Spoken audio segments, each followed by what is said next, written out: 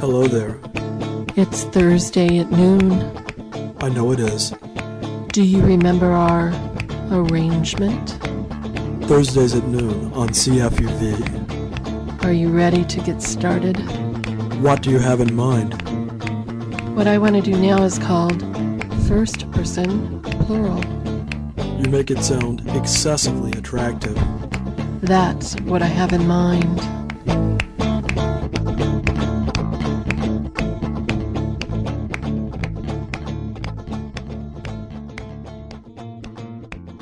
A movie titled after my favorite treat was a must-see for me. Of course, a chance to see Johnny Depp on the big screen didn't hurt either. So I went to see Chocolat last year in Winnipeg, mostly for the sheer pleasure. I was pleasantly surprised to find the movie had substance, as well as sensuality. I heard she was some kind of radical. I heard she's an atheist. What's that? Don't know. Vienne and her daughter Anouk are travelers, descendants of Mayan women who are destined to follow the north wind from place to place, never settling down. Vienne's father married such a woman when he was in Mexico, and against all advice brought her back to France. After Vienne was born, her mother felt the north wind and left her husband, taking Vienne with her.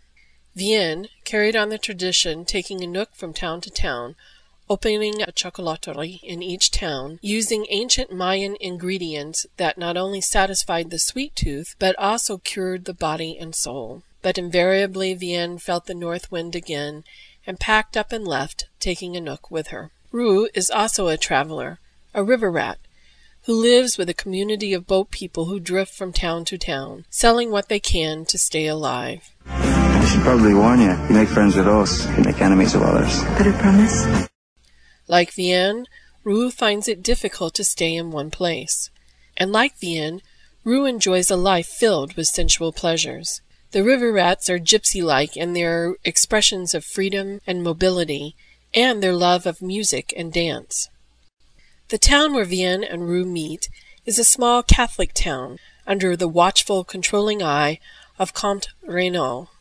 The presence of strangers, especially non-Catholic strangers during Lent, is disturbing to the Comte, and what disturbs the Comte disturbs the town. Opening a chocolaterie just in time for Lent? Oh, yes, it does seem inappropriate. The stage is set in this mix for everyone to learn a life lesson, and the comedic love story is quite predictable, but enjoyable and beautiful to watch nonetheless. There are several other plots entwined with the love story of Vienne and Rue, and their problems with the Comte, but the interactions of these strangers with the town piqued my sociological imagination the most. The advertisements for the movie declare it a comedic fable, set in an old-fashioned buttoned-up community in France in 1859. The ads go on to say it might as well be 1859 because of the backward ways in which the town views those different from them. After watching the European elections this spring, I thought the fable could be set in 2002. Fear of strangers is back in vogue, and the implications of this fear are staggering and tragic.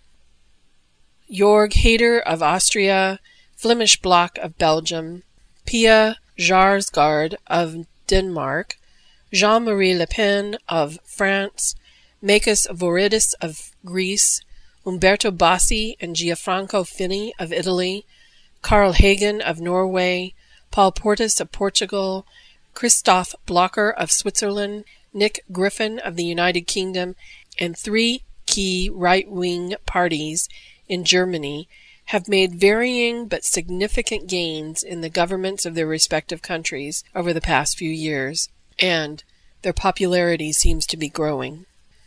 One of the reasons for the growth in popularity of these extremists is that more Europeans are expressing fear of immigrants in general and Muslims in particular. Add to the list the recently assassinated Pim Fortuyn, whose pitting of gays against Muslims rocked the usually tolerant Netherlands. Fortuyn's version of right-wing politics differed from most of the rest of Europe, but his party tapped into a fear of strangers with its anti-immigration stance, winning 26 parliamentary seats, even after Fortuyn was gunned down, apparently by an animal rights extremist, angered because of Fortuyn's stance on furriers. Why bring up the dismal political scape of Europe in a review of Chocolat?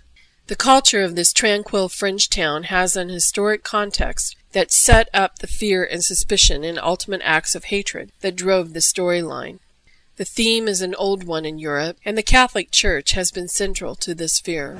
She's laughing at us, laughing at our traditions. When are you going to do something about it? Long before the Nazis killed 6 million Jews and asserted the supremacy of the Aryan race, the so-called, quote, Jewish question, close quote, was debated in Europe. The current anti-immigrant debates have much the same flavor. During the Middle Ages, the official position of the Holy Roman Empire was that the Jews were to blame for the crucifixion. Jewish refusal to convert to Christianity was not only a sign of their sinfulness, but a sign of their antagonism to Christianity and their lack of political allegiance to Catholic rulers. With the advent of the Crusades in 1006, which is the first time Europe feared Muslims, the position of the Jews became extremely dangerous, forcing many Jewish communities into isolation and obscurity. In addition, myths of Jewish terrorism aimed at Christians abounded, creating fear and prejudice. This lack of an official position in society carried over into Protestant Europe as well. In the early 19th century, things changed. A belief in religious freedom and the separation of church and state, an acceptance of Judaism as a religion and not just an ethnic identity, and a desire to access Jewish resources into the greater community and greater economy led to their emancipation throughout Europe. After emancipation, Jews did begin to assimilate into the greater culture, though very slowly and with great debate among themselves, and that assimilation created a backlash of prejudice and resentment towards Jews. This tension between the desire to assimilate and the desire to protect ethnic identity led to a Jewish intellectual class in Europe with two faces: the assimilated Jew who played down his Jewishness in favor of his education, and the Jewish scholar who reclaimed lost understandings of Jewish religious teachings. In addition to an intellectual class, a Jewish bourgeoisie emerged, including shopkeepers and artisans. Among this class were traveling merchants, traders. European communities in the 19th century were discovering each other. Most Europeans to that point had been tied to their land in some way. Industrialization led to the need to open up new markets. Jews were not allowed to own land for the most part in European history, and while they had ties to their communities, they seemed more willing to travel than many other Europeans. Thus, it was Jews who took jobs that sent them from town to town to open up markets for products produced in major industrial centers. They were the classic middlemen who sold manufactured products to retail merchants for distribution to consumers. The study of strangers as a sociological phenomenon stemmed from concepts such as Karl Marx's alienation and Emil Durkheim's social enemy. But the first sociologist to directly discuss the archetypal stranger was Georg Simmel, a Jew who was never offered a position at university despite his obvious scholarship and his popularity as a salon speaker among the intellectuals in Berlin. Each of these concepts possesses economic roots. Marx's alienation originated in the separation of the worker from the product of his labor. Durkheim describes enemy in terms of dysfunctional methods of dividing labor. Simmel's stranger moved from town to town working as a trader. While Simmel did not invent the sociological archetype of the stranger, he expressed the meaning of the stranger profoundly. More important, he did not see the stranger as alienated and unsocial in the sense that Marx did. Instead, he asserted that the position of the stranger, someone who was both distant and near, brought an important element to relationships with others by virtue of his unique position. Both Vienne and Roux possess this distance and nearness in Chocolat. It is their strangeness that divides the town and creates tensions as the seasons of Lent progresses. Lack of respect for the fasting season by selling the wonderful confections and dancing on the riverboats demonstrate to Comte how holy his quest is to rid his town of these pagans. But Vienne and Roux were part of what helped the town figure out its own character. The presence of a stranger drew the lines clearly, and it is no accident that it is the town's misfits, that take to the strangers more easily than those who are vested in the town's culture.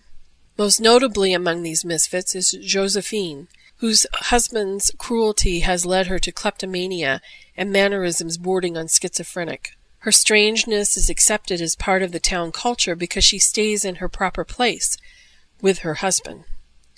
Vienne's kindness to Josephine frees her to leave her husband and seek refuge from the town's culture and her husband's cruelty.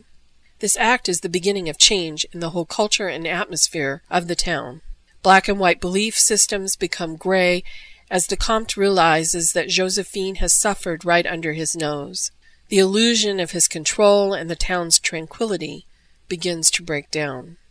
At first the Comte tries to regain control through reforming Josephine's husband and driving out the strangers Vienne and Rue, but these efforts eventually backfire. The position of the strangers offers an objectivity on the true nature of the town, and having seen itself through the eyes of others, the town changes, questioning its very foundations. This is a time of abstinence, reflection, above all, a time of sincere penitence. This, quote, objective, close quote, position of the stranger and its usefulness in the social system of a culture is one of the positive social aspects of the stranger archetype, according to Simmel. Strangers are defined as strangers because they are different from us. And when we define who a stranger is, we define who we are in the process. The stranger is far from antisocial or non-social. It is a necessary concept in order to form a cohesive group. We have to know who we are not in order to know who we are. We can force them to understand that they are not welcome. The problem is that these attempts of definitions of us and them can lead to a marginalization of strangers. The river people were not only them, but they were regarded as a dangerous them, and boycotted and excluded from commerce for being them. Would you like to come in for some chocolate?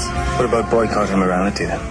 Robert E. Park coined the term marginalization in 1928 in his essay Human Migration and the Marginal Man.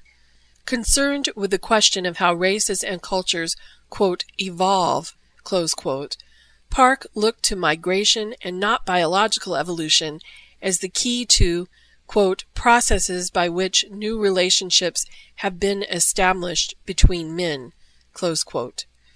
Park moved the narrow view of the stranger into a broader context which could include every person at some time in his or her life, because we all experience, quote, periods of transition and crisis in the lives of most of us that are comparable with those which the immigrant experiences when he leaves home to seek his fortunes in a strange country, close quote. In the 1970s, Everett C. Hughes continued Parks's work by expanding the concept through analyzing marginality, quote, from the angle of status, close quote. In status, we find identity in our culture. In a very real way, culture and society meet in an individual's status. Quote, status is a term of society in that it refers specifically to a system of relationships between people, but the definition of status lies in a culture, close quote. By looking at marginality through the lens of status, Hughes expands the concept beyond the traveler or migrant who intrudes on a social situation.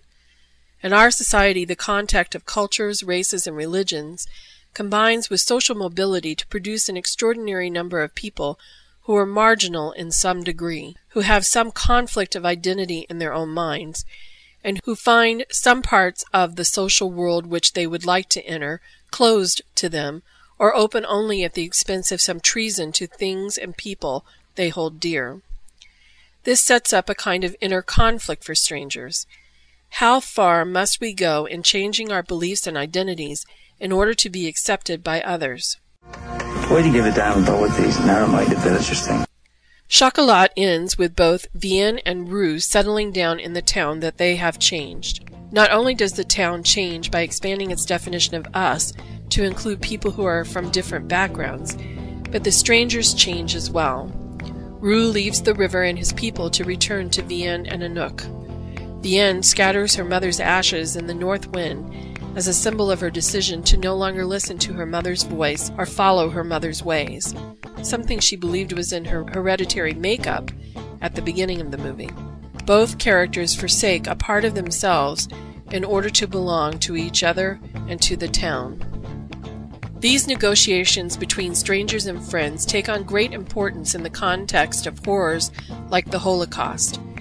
The extent to which we succumb to the fear of the other, we set up despots who would lead us to such horrors. Since most of us have been the stranger as well as belong to a group, I am reminded of Martin Niemöller's famous quote about the Nazis, which he gave in response to a student's question, "How could it happen?" Quote, "First they came for the communists, but I was not a communist, so I did not speak out. Then they came for the socialists and the trade unionists, but I was neither, so I did not speak out. Then they came for the Jews, but I was not a Jew, so I did not speak out.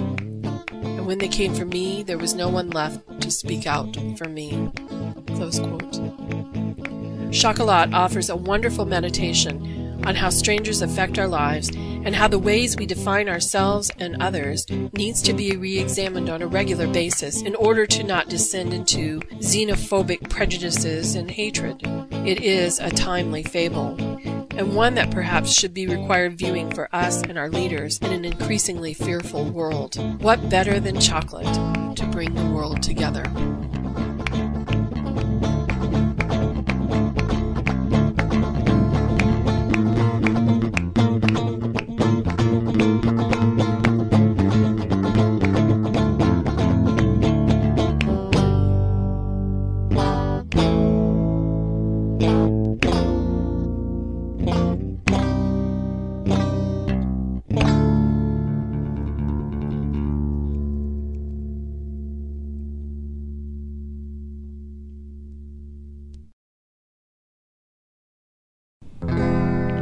You're listening to First Person Plural on CFUV, Victoria's Public Radio, 101.9 FM, 104.3 cable, and on the internet, cfuv.uvic.ca. Giving sociology an edge!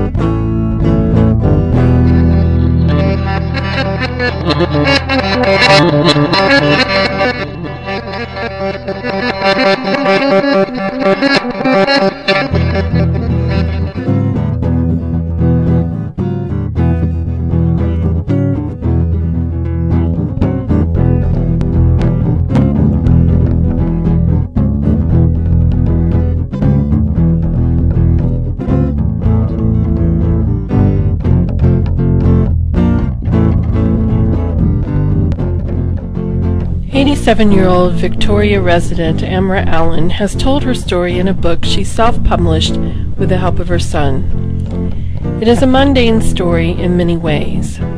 As a young girl, she enjoys an active social life and the attention of young men. She falls in love with a man who turns out not to share her feelings. She settles for another suitor and marries him, knowing that she does not fully love him.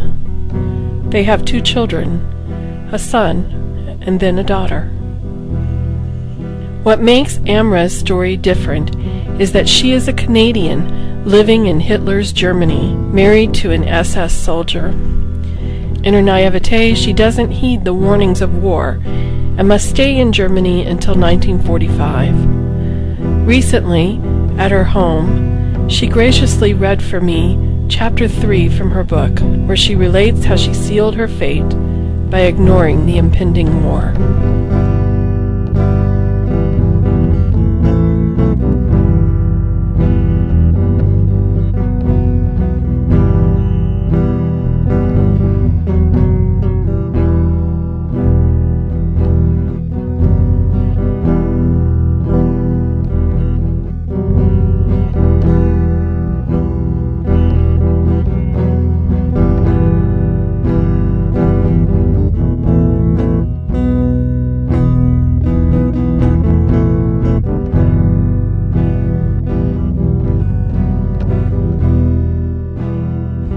The Girl Who Never Listened. In March 1938, Bill, my brother, and his wife Margaret came to Germany with a type of executive club.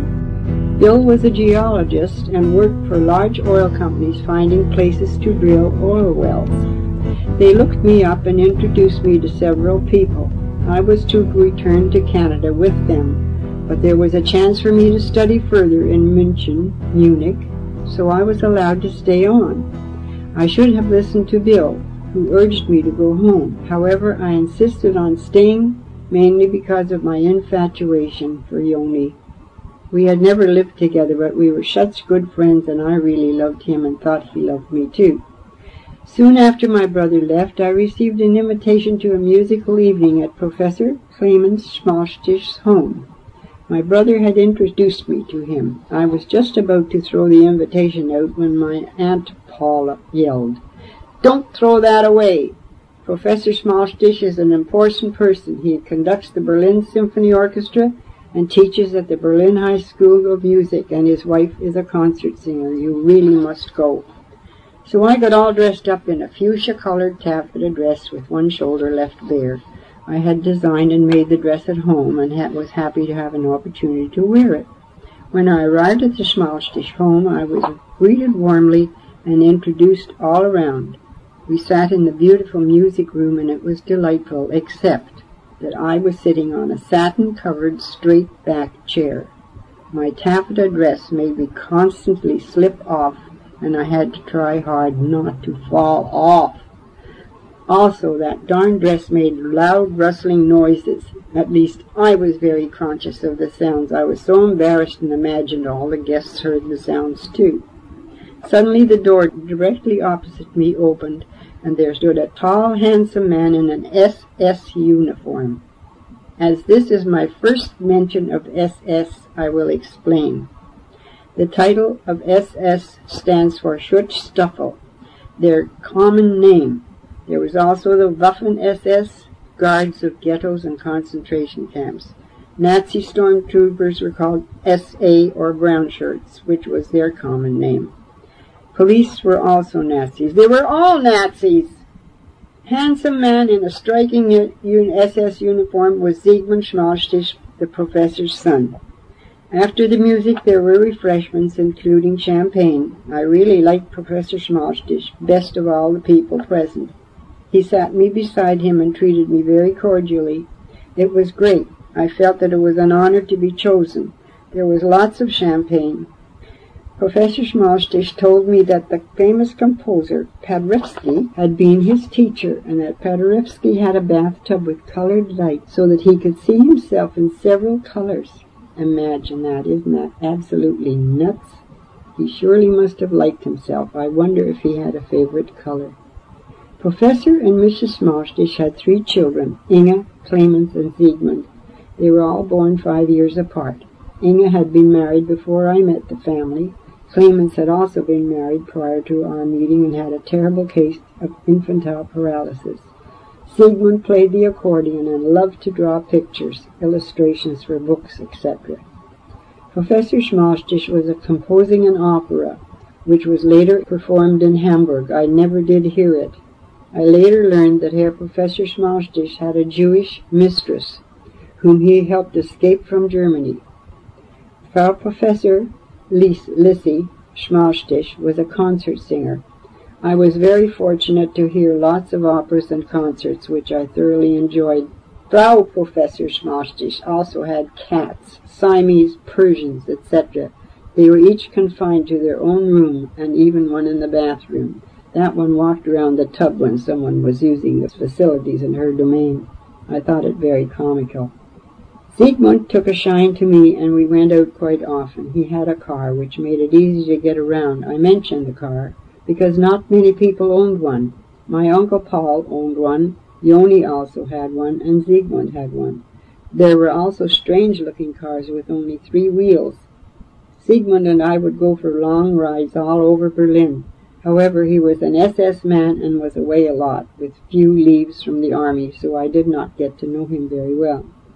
At the time, I didn't know the SS was associated with the worst of Hitler's regime. and to me it just meant that Sigmund was in the army. He was a private whose duties included being a sort of messenger. He rode a motorcycle while on duty. Although his schedule did not allow much free time, Sigmund and I would go to dances and parties when he was home. One evening we were invited to a party at a diplomat's home in the country. That gentleman had visited my family and me in Ottawa. Because gas for the car was unavailable due to rationing, we took a streetcar to the party. I had a wonderful time and was a real flirt, making Sigmund jealous. I loved to do that. Jealousy was called sitting on the green sofa. He always was. The schedule for the streetcar changed to shorter routes in the evenings. I did not know that, but Sigmund did. He finally suggested we should leave. I didn't want to go, but he said again, we must go. Still, we remained. I was all dressed up and was wearing spike heels.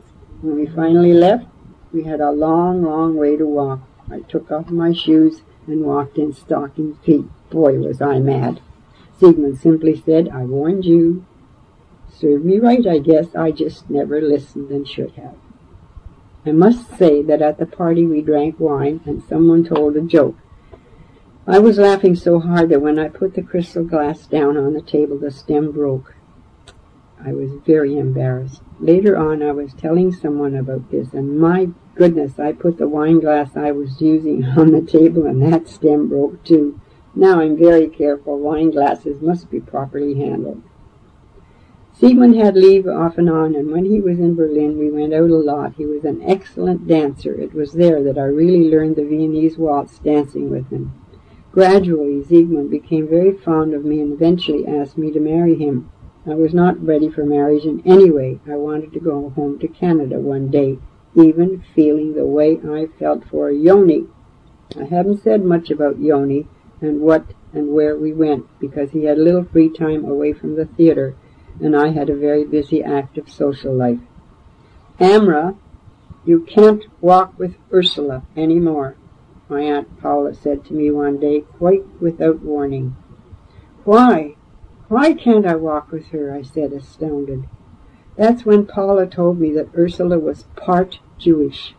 I felt really awful, especially as our family had been raised not to discriminate against race, creed, or color. One person was as good as another. So I had to tell Ursula. It was extremely difficult to do, but she understood at once, and I never saw her again. How can I explain my feelings when I had to tell Ursula I couldn't walk with her? It was absolutely against my upbringing. I was so embarrassed. Later I found out how dangerous and potentially deadly it was to be Jewish or part Jewish. Even associating with a Jew could spell disaster. It was scary. This was the second sign of how the Holocaust affected me personally, and I was upset and fearful. Holocaust? I did not learn about that word until after I got out of Germany. I had to discriminate against Ursula because she was part Jewish, and that was not the way I had been brought up. Being a civilian, it was hard to realize or understand that according to Hitler, Jews were an inferior race and could not be tolerated in Germany. One had to be a perfect Aryan. Even if people did not know what Hitler's plans were, they knew that when a Jew or part Jew was taken away, he never came back. Marriage between Jew and Gentile was forbidden even before the war. The generals and SS knew what was taking place. So did the aristocrats, but not the general public. That is the truth. I am sure you will find this hard to believe. I think I finished my school courses in Berlin soon after the incident with Ursula and was scheduled to begin studying at a school in Munich. It was a very expensive school, and I had to get certification from home to prove that I had dual citizenship and thus was entitled to reduced fees. I also had trouble finding cheaper rooms because my accent gave me away, but I solved that by going in with another student. When people heard my English accent, they would charge me more for rent. I guess they thought I was a rich American. Soon after arriving in Munich and starting my classes, my mouth became very sore, and I went to a dentist. I was told that all my fillings had to be taken out and gold fillings put in. Well, you can imagine how the price of that scared me. You see, there again, the price was exorbitant, and probably on account of my accent. I called my parents and quoted the 3/4 of the price. Mother called me back and said that Father was on his way to Berlin. Oh, gee, was I ever delighted to learn this, and flew back to Berlin to meet him. I felt like a lost soul finding home again. What a glorious feeling to see my father. What a surprise it was. I hugged and kissed my wonderful father. I was so overjoyed to see him. He took me to another dentist, and we learned the cause of my discomfort was only a gum infection. Thank goodness the first dentist didn't get away with what he wanted to do. In reality, Father had come to take me home. Paula got on her knees and begged him to leave me there with her. She said that at first a young girl was forced on her, and she did not want one. After all this time, however, she had gotten used to having me around, and to take me away was not fair. So again, I was allowed to stay. I should have listened to my father. Today, I cannot understand why Father acquiesced to Paula, because he knew better than I did what lay in store. In fact, before I even left home in Ottawa, he took one of those small matchboxes, lit a match, held it under the matchbox, and said, "This is Germany." So it was not entirely my fault that I remained there. I did not know what lay in store. Why did my parents send me to Germany? They must have known that war was inevitable, or did they? What did the rest of the world know? Upon my return to Canada, I did not ask them. I guess I felt it would not be right to ask, after all the worry and suffering they went through and all they had done for me. Father was traveling on a diplomatic passport and could not stay long in Germany. He was on official business. He had to leave all too soon, and shortly after his departure, there was a hint of war in the Danzig corridor. But what young girl reads newspapers? Besides, I was in Berlin, and the Danzig corridor was so far away. I just felt the war was in Danzig and would remain there, with no thought of the possibility of a world war. How many times have there been other wars that could have started world wars? People think it won't happen here, and that's what I thought. However, I was definitely wrong, and suddenly it did happen. Soon after, Dad wrote letters telling me to come home. I didn't. There I was not listening again, and he wrote again and again, "Go to Holland, go to Switzerland, go, go, go." Not me. Get out of there. I was in love. I did not realize what it meant. How was I to know war would last for years? I remembered writing Dad and telling him about Joni. My family was well acquainted with the German ambassador to Canada, and when he was recalled to Germany, he came and knocked on Paula's door and said, "Get out of Germany." But I refused. Ditto, not listening. Absolutely bemused. Ambassador's wife wanted to go to Italy and wanted me to go with her and then on to Canada. Even then, after the embassy was recalled, how could she think that one could go to Italy? As it turned out, we couldn't get out of Germany anyway. It was too late. I was so in love and couldn't bear to leave Joni.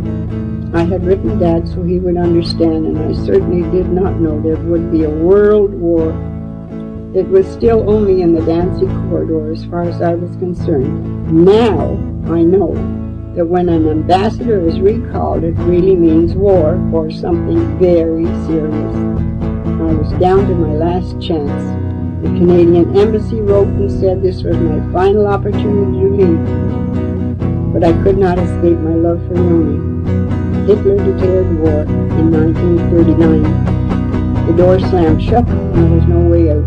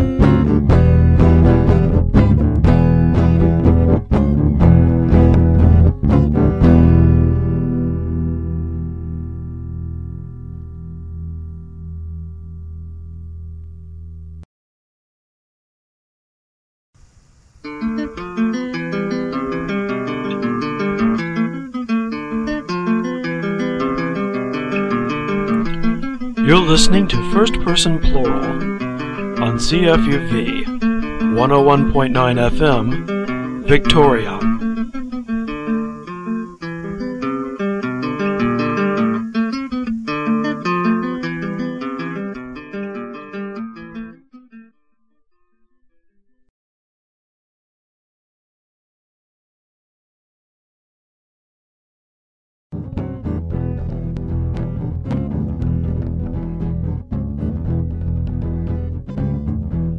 I first met Amra Alan at her garage sale.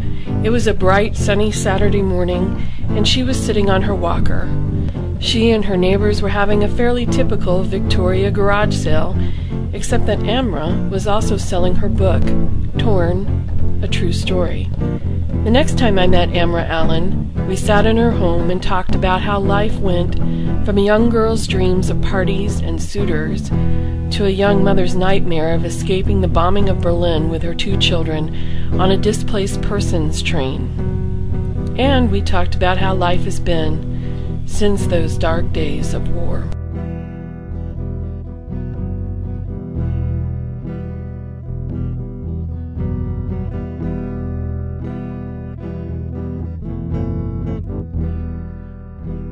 What made you decide to write it down? Well, somewhere in here, when I got home, I guess they all asked me to write about it. You see, and then I didn't do the first chapter. I just did this little bit here, but then they said I better let people know who I am, you know. So I did that first chapter. But see, I don't type. That's right, you hand wrote all of this, didn't you? I wrote things here on another piece of paper, and I just quit. It was just too damn much. Was it hard to write about it because it was emotional? Yes. Because it was a hard memory to go back to? Yes. And there are still things that I do not remember how I ever did it, especially on the DP train when I got off it finally, because it was so horrible. I just got off that train. Now, I had no money. I had no way of getting money. Nobody knew where I was. You had your 2 kids with you? And I had 2 kids, and I got off the train, and I had to get the kids cleaned. So I had to find a place that would accept me. Did you tell your kids this story? I mean, I guess your son might have been old enough to remember some of this. I never had very much time to talk over this with him. My father took him to someone that checks up the ability of a child. At one time he was in grade 3 and he should have been in grade 5. And he never finished grade school, but he became an electronics engineer. He went to the dockyard and said, I want to be an electronics engineer. Well, you haven't finished grade 12. What are you talking about? I'm going to be an electronics engineer. And he said, well, there's 3 years of study. He said, well, give me the 3rd book. And he read it and he got 98%. Wow. And he became what he wanted, and he's in the States and he has his own business. And now he published this book for you. Yes. Does he publish other books, or No. is this something that he just put together just to do your for story? And what is it? This is the 2nd printing. It's really the 3rd one. You were selling them at a yard sale. Do you do that Never often? done that was before. the first time. Not before, but I used to go to the Salvation Army in Bowl, and I had all these friends. And so I said, hey, do you want to read this book, you know? And I sold 7 of them right away, just sitting there. Since your son, and you didn't talk about the story when he was always young, away, you see. at what point did you finally tell him this story and he said, let's put it together in a book? I had somebody type it out. So you gave this to someone and they typed it up. That was the first time that he heard the story. There's the disc. And when you sent him the disc, was he planning on putting it together in a book at that point? I asked him to do it. Who am I going to get to sit beside me and listen to this and type it out? I mean, I just couldn't. When did you tell your daughter this story? Did she just read the book and find out the story that way? Yeah, you see, when they were little here in Canada, they were going to school, they were learning to speak English, they were, you know. Amra had a number of letters and book reviews people have sent her about the book. She shared several of them with me, including one written by a friend who was in Germany at the same time she was. I enjoyed your amazing book. Marty is reading it too. You must have taken notes along the way to help you remember those names. I didn't. People, towns, homes, etc. You did a great job. And these are just things that I've kept because I think it's important. When I got bombed out, I lost everything. I didn't take my address book with me. I didn't take any pictures. I didn't take a camera. I took what I had to take, so that I had no addresses. And I imagine after the war it was hard finding, especially the Germans that you knew. And at one time a friend of ours was going to that area of Germany where my uncle lived, and I said, will you please try and look up this name, Baron von Leerles? And he did, and he had died. But all the other people, I can't get a hold of them. See, the only way I could contact my father, like when the war started, and you couldn't write only in your own zone, like there were 4 zones. Well, I managed to have somebody in Norway that I wrote to, and they sent it on. So you were able to communicate some with your parents during the war? Just for a short while. Okay. And that was gone too. And everything stopped. When you got back to Canada finally, which was right after the war, you were one of the first to get out of Germany. Yeah, but it took 10 months in England. Yeah. And where did you come to Ottawa? The book indicates, I think, that you eventually made it out to Victoria. First I was in Montreal where the boat landed, and I had a brother there. And my sister came to Montreal to meet me, and my 2 brothers and my sister. My other sister was in the hospital having a baby in Ottawa. Otherwise she probably would have come too. So we stayed for 3 days in Montreal, 3 days in Ottawa, and that was September the 22nd that my niece was born there, you see, on that date. And then we went to Victoria on a coach with a suite, you know. So I have a bathroom and a toilet and a wash basin. And this is with your kids? Yeah. That was very nice, and then went all across Canada that way. They met me at the boat in Victoria. And why did you decide to come to Victoria? Because my father had retired out. He retired. He was the first botanist Canada ever had. Wow. Built all the research stations all across Canada. And that's why he knew the Russian ambassador, he knew the German ambassador, he knew the Canadian commissioner. He knew everybody. He was an important, well-known man. And because he had that kind of influence, that's what helped you get out of Germany. Definitely. Definitely. God knows what would have happened. Without your father's influence, you could have just as easily been defined as a German.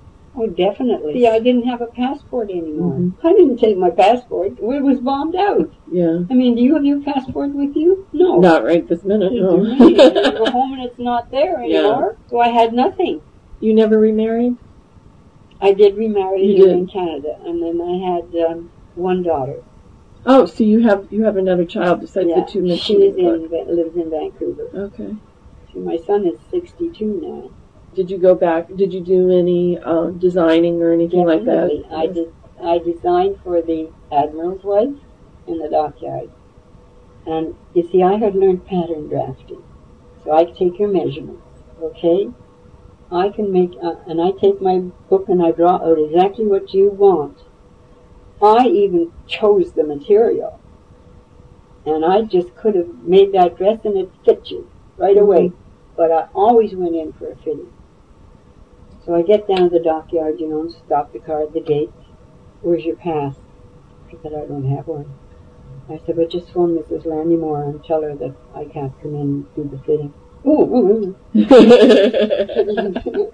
That happened. And then after she left, she said the only thing she would want to take with her was me.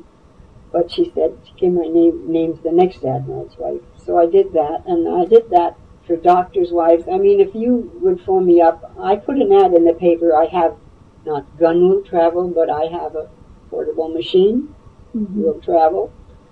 And that's how I started. Yes, if you only wanted to have a hem done, dress shortened, you'd never see me again. I wanted to design. Right. You see, and that's what I did, and I became quite famous.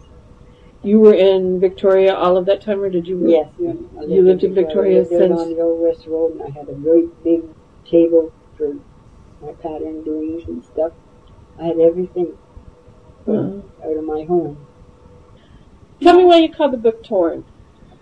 Well, because I was torn between staying there and coming home. I was just torn. Like, I wrote in the book that sometimes I felt like jumping off the sidewalk and getting run over, you know? Because it was so horrible. It was so horrible. And I was torn between the love of Yoni, and he never married me. I cannot understand him. Because when I applied for that job at the munitions, well, what turned out to be a munitions factory. When I applied for that and didn't go, the SS called me in, and just so scared, you know, and I was just this high off the table, you know. I was so frightened. I hadn't done anything wrong. What's the matter? What's the matter? And he said, you applied for this job. And I couldn't remember, because he said I was doing fashion design and everything else but. And yes, I do remember. And he said, well, you're a traitor. It's now a munitions factory. Well, how would you like that to happen? I said, I'm getting married in 2 weeks, because Sigmund wanted to marry me. He really did love me. And I'd learned to love him. But when I went to Yoni and I said, I'm going to be interned, I have to get married. He said he wouldn't. But you did stay in touch with him. He phoned me up until, I guess, when he died. About 79, I think. Yeah. But he never said he loved me or anything. He just liked, well, to keep in touch, you know. And we did. Yeah. I sent him cards or something like that, you know, but I never phoned him. Were there things that you really loved about Germany? Was it only him that kept you torn, or? I had traveled very much in Germany, and all the people, like I was visiting relatives, mainly that was why I went over. And they were all wonderful to me. And one last question. You know, there's a lot of fear right now after what happened in September in the States. And there's a lot of talk of war now. Are there similar feelings? Well, when you were in Germany and you wanted to get out, the same way you're in Canada, you want to get out, or vice versa. You couldn't. You couldn't. It's getting to be that way here, isn't it? But on the other hand, somebody says you don't need a passport, you need just your driver's license to get to the States. But I don't know how true that is. I don't go traveling anymore. That is very much like it was. And the threat, you see, it's in the United States. It's not going to happen in little old Victoria. It's the same feeling, isn't it, that you have? It's not going to happen here. There's nothing worth blowing up, maybe, you know, compared to the bigger cities in Canada. Even Vancouver might get it, but we would feel safer. Right. You know? That's the way I felt, that it was not going to be anything like it. Now, it could happen that it's a war, but people always, when I talk about it, they always poo-poo it, you know, because it's not going to happen. But what about now? Look at it. That war was starting in one place. And look at how it is spread already. If it comes to that, and you have to go through what we went through in Berlin, the first thing is that you had to be off the street. You had to go into any place in your home, somebody's home they couldn't keep you out. They had to take you in. And another thing was the treatment of the Jewish people. They'd come into your home, get out. And you were allowed to take a bag with you. What for? You're never going to be able to use it. And people knew that. Like that one time when I was going to school and I saw the stores all broken and Jew written all over them. You know, what a feeling to get that. But it was frightening. But you know, when I think back, when I was on board ship, and everybody was getting off but me, where are you going? I said, I'm going to Germany. Well, you don't want to go there now. I said, well, I'm going there. So they knew already. Yeah. But it was touch and go. Why did my parents send me there? I mean, why did they? I never asked them. Of course, I was only to stay 4 months. They warned me to come up. My father came to take me home. My brother came to take me home. Yeah. Gee, why didn't they just turn me over and distract me? I mean, I could have gone home. I could have gone home, and if we wanted to get married, if you only wanted to marry me, I could have come back, you know, or something. It wasn't that it was hard up. Did anything else as exciting or as dangerous happen to you since the war? No, just, I've always had a lot of fun. Fun. As I told you, I was a flirt. And you know, even today, they say I don't look my age, and I don't act it. And I could have guys, in fact, this whole household said, well, if there's a guy working here, he'll talk to Amra.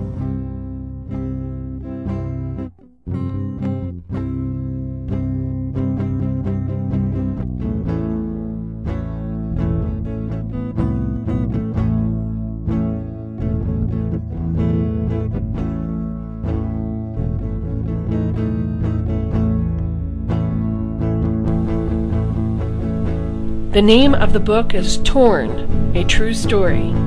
If you'd like to get a copy of Amra Alan's book, you can contact her directly in Victoria at area code 250-382-8168 or call us here at CFUV 721-8700 and we'll give you that information again.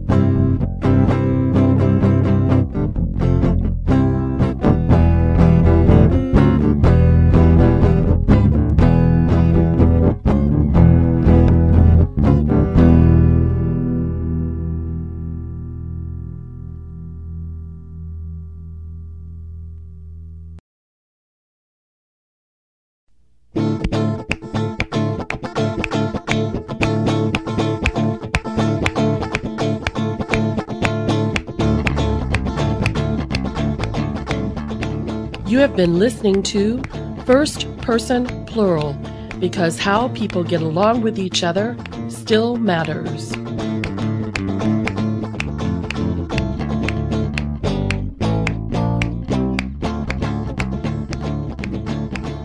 First Person Plural is a show created for community radio by Carl Wilkerson and Dr. Patty Thomas to examine social and organizational issues.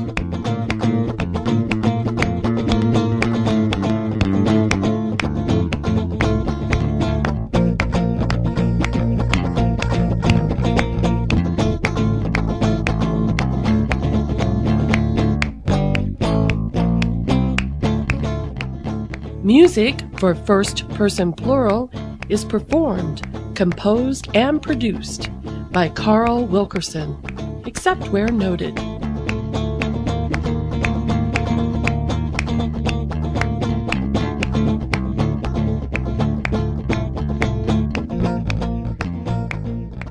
For more information about First Person Plural, Dr. Patty Thomas, or Carl Wilkerson, visit our website, www.culturalconstructioncompany.com, or email us at fpp@culturalconstructioncompany.com.